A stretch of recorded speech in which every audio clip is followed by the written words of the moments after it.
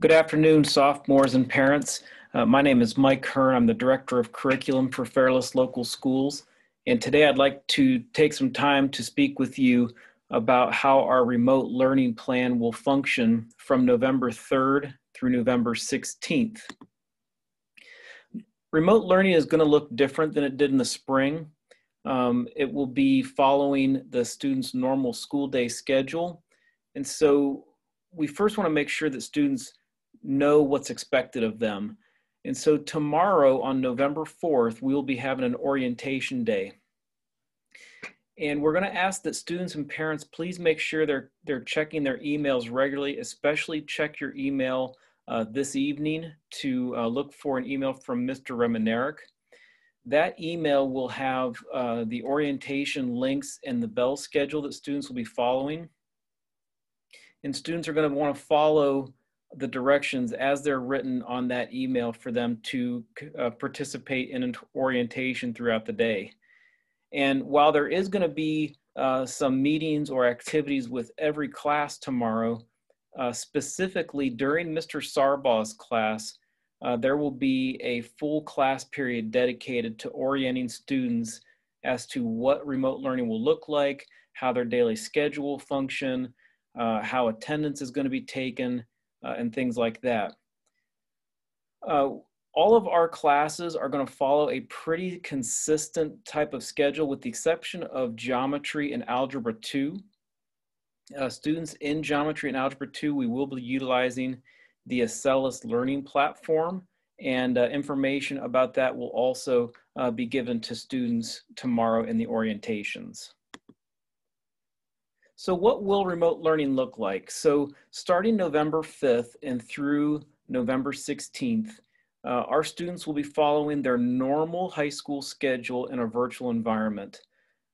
So there will be a sophomore Google Classroom, and that Google Classroom will have meeting links and class work posted. But students will start with their first period class. They'll go to their second period class, and throughout their entire school day, where they will receive their instruction and their classwork, and it will all be done in a virtual environment. During remote learning, attendance is calculated a little bit differently. So attendance is calculated by first having logged into the class Google Meet with their camera on so that the teacher and student can interact and participate in classes together, and also for completion of the daily work. So it's a three-pronged attendance approach that students will be held accountable to during remote learning. English, science, and social studies courses will have daily Google Meets. Math and math alone will have a daily Acellus class. And then students will have elective classes that will have daily work that can be independently completed. So that's what the remote learning is going to look like and how it's going to function. And again, more information about this structure will be gone over in a lot more detail tomorrow in the orientation sessions in Mr. Sarbaugh's class. We've had a couple of questions come in already this morning, and we want to follow up with some information on all of those. First, what will students need to be able to complete remote learning? The most important tool they're going to need is their school-issued Chromebook and charger. They will need access to the internet and paper and pencil. And if your student does not have any of the above supplies, please email us using the Falcon helpline at fairless.spark.org so that we can help to connect you with resources that are needed to complete the remote learning. Can students get school meals? And just as we did for remote learning in the spring, a survey was sent out to parents today, allowing them to sign up for meal pickup on Wednesdays at 4 p.m. Those meal pickups will be for a week's worth of meals at a time. We just ask that you please make sure you fill out the form and get it turned in prior to the deadline so that the cafeteria can have those ready for you to pick up. Where can students access the login points, the Google Meet links, and the assignments? We've done everything we can to try to have a single access point for all of our students' work to be put on.